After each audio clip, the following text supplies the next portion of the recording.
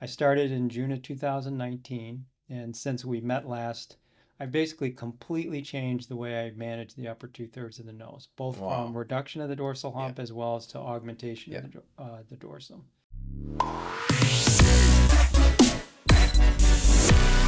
Ladies and gentlemen, welcome to another episode of the Rhinoplasty podcast with me, Dr. Cameron McIntosh. We're in season 3 and we're doing live face-to-face interviews. I'm coming to you from Berlin. We're at the Global Masters meeting, and it's really great to be able to catch up with people that I haven't seen in a long time. And one of the people is my guest for today's episode, and it's a huge, huge honor for me to have Prof. Dean Toriumi on the show today. Prof. Dean, thank you so much for your time. Pleasure to be here, Cameron. So it's been almost coming up 3 years since we last did a podcast interview. So much has changed in the world of rhinoplasty. I'm really interested to hear what are your thoughts, because I mean, your book came out and then you had to change that a little bit now with the movement of preservation, etc. And I love listening to you at all these conferences and seeing that even towards the kind of the end part of your career, you've got a long way to go, but that you're still able to change, which is quite an unusual thing, because a lot of surgeons, I think, kind of get set in their way. So I'm very interested to know what your thoughts are with where rhinoplasty is at the moment. Well, I'm 64, I'll be 65 in 2 months, and I've been practicing for 34 years. And for me, I'm always looking for ways to make my results better and basically have better outcomes. And I was having some issues with the mid-vault and the nasal bones. Everything was great in the tip. And it always bothered me. And when a patient would come in 3, 5 years, 10 years post-op, I'd already be thinking in my mind, it's probably mid-vault or dorsum. Yeah. And so that really got on my mind all the time. And so when dorsal preservation came around, that opportunity to preserve all that, to preserve the upper two-thirds, I saw it as a huge opportunity. So I started in June of 2019, and since we met last, I've basically completely changed the way I manage the upper two-thirds of the nose, both from reduction of the dorsal hump as well as to augmentation of the dorsum. Because right now, I'm using intermediate level strips in most situations, as well as low strip and deviated septums. I'm using a letdown type of technique. And then I'm using a push-up with rib cartilage for ethnic patients, Black, Asian patients. And I'm loving it. I'm really loving it. Yeah, because about just over a year ago, I came and spent a week with you, and it was so formative being able to just be with you in the OR and see. The biggest takeaway for me was how you've been able to, like, the preservation tools can be used in what was previously maybe considered, no, that's an open structural rhinoplasty. Well, I still use all the same structure techniques in the lower third in the tip area. Yeah. The only thing that's really changed is how I manage the dorsal hump and then dorsal augmentation. Those have been changed dramatically. So, if you look at my book in its entirety, basically only 1.5 chapters have changed. The mid-vault management and the bony vault management. Wow. And so the rest is the same. But, in our app, we have a lot on dorsal preservation. Yeah. And I think as people become more comfortable with the bone cuts and are able to, navigate around the different subdorsal septal techniques, I think they'll find that it has great utility. Yeah. So for the listeners out there, I don't know if you guys are aware that the book also has an app. Maybe you want to tell them a little bit more about that? Yeah, so the app is basically all the the audio-visual stuff, the multimedia. So all the videos are in there.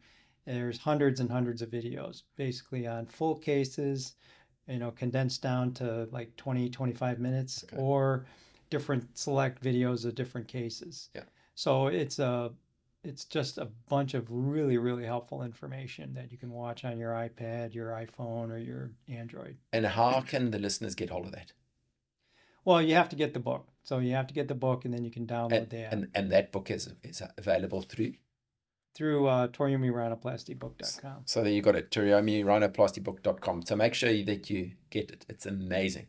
You can actually put it next to your bed at night and read it. It's so good.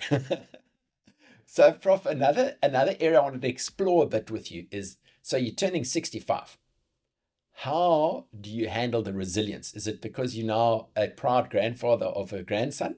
It keeps you young?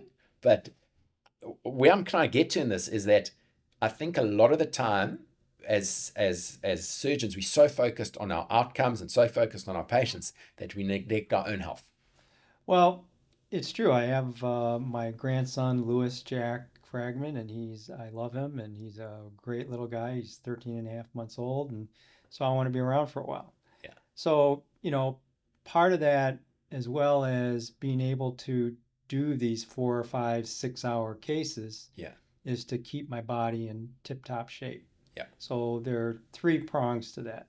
One is diet, another is exercise, and the other is stress management. Yeah. Those are all 3 prongs that are most important. The whole stress situation, I think it helps to do exercise, spend time with my family, my wife, my kids, my grandson. Yeah. That all helps. But the exercise component is very important. So I exercise every morning. I get up around 3:20 in the morning, and I exercise for about an hour and a half. On weekends, I do a little bit longer. I do about 40 minutes on the treadmill. Yeah. I do core, I do weights, and that gets me going in the morning. That gets the endorphins going, gets the cortisol out. Yeah. I do my protein shake while I'm on the treadmill. Yeah. The core thing is very important too, because we're kind of leaning over, we're working on these surgeries, they're long. If you don't have a strong core, things will break down. And that's what we don't want, is things to break down. You get disc problems, you get problems in your cervical spine. So that's why doing really good core exercises, planks, all that kind of stuff, sit-ups, planks, all that is very important to maintaining your and a core. question there, I'm going to carry on talking about that, but I notice also in the OR, you do move around quite a lot. Because I think one of the things that can happen is if you're just stuck statically in one place, it can also, it's not good for your body. Right. Yeah, I move to the head of bed a lot. I go to the other side of the table. But the view from the head of the bed gives you a much different perspective. So I frequently will go to the head of the bed, take a look, because I want to make sure everything's in alignment. And then we'll take a look across the table to see what the profile looks like. And then we'll even go down a little lower to take a look at the base. I mean, you want to see all the different views of the nose during surgery. So if you waking up at 3:20 in the mornings and doing the exercise, surely you need to get to bed relatively early, because sleep is such an important part of our recovery. Right. Yeah. Right. I go to bed typically around 8 p.m. Yeah. And by getting a good 7 hours of sleep in, I think it's really helpful for, just maintaining a good sleep pattern. Yeah. That's why it's hard for me when I travel, because I'm on such a very regimented pattern. I get up at 3:20 in the morning without an alarm. Yeah. So, when I travel, because my, melatonin and all that is kind of worked into a certain schedule, it's hard when that changes. Yeah. And so that's why it is difficult when I travel. We'll have to get you to a safari, because that might help with the traveling one day. Prof, another question. So the first one was just stress management. The second part was exercise. But the third part is diet and food. Yes. I know we did briefly speak about it a few years ago when you brought out the book during COVID.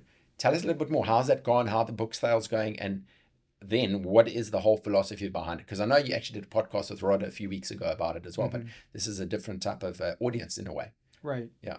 So the diet is critical, because what you eat and what you drink is the fuel that propels your body. Yeah.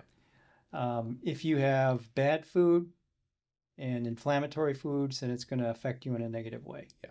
So I believe very strongly in an anti-inflammatory diet. Yeah. So there's neutral foods, there's inflammatory foods, and then there's anti-inflammatory foods. So basically, in a nutshell, the anti-inflammatory foods are going to be, or the inflammatory foods are going to be sugars and simple carbs, pasta, bread, rice, potatoes, 100%. All that stuff. Yeah. And, we go to these dinners and everyone's eating, the masses all the stuff, right? Yeah, right. And so that's inflammatory. Now, if you can eliminate the simple carbs, sugars, and dairy, and you can focus on anti-inflammatory foods, which are complex carbs, clean proteins. I mean, if you want to do a clean keto, that's an option as well. Then I think your body's going to work better because you have better fuel. It's going to improve your any type of inflammation in your joints and your back. And the other thing it's going to do, I think it helps with longevity. I really believe it. Your skin's better, everything's better. 100%. No, I mean, and because I think it's so important that when people get into this rhinoplasty thing, they want to be really good, but they got to look long time. I mean, 35 years of doing this, and you're looking fantastic. Talks are funny. Talks are brilliant. It's great. Well, the other part where the anti-inflammatory diet is important is we give my book to all the patients. Wow. And we tell them to go on the diet for a month. And I know a very significant change. They have less redness, less erythema, less edema, all this stuff post-op. And they feel better. And when you feel better, I think recovery goes smoother. And because most people, after they have surgery, they go to comfort foods, which are inflammatory typically. And so we want them to stay away from that. Wow. And we really advocate matcha. And by starting that a month before, by then they're more into the habit. Well, we want them to do it a month after. A month after. But you can start maybe a week before, but you really want to be on it for a month post-op. Fantastic. Wow. So last little thing, like, the listeners know about you. I mean, you're absolutely doyen of rhinoplasty in the world. But I don't know if they actually know that there's something that you're a little bit more passionate about than rhinoplasty, which is kind of unusual because you absolutely, this is your life in a way. But apparently you quite like fishing. Yes. I like fishing quite a bit. Is it?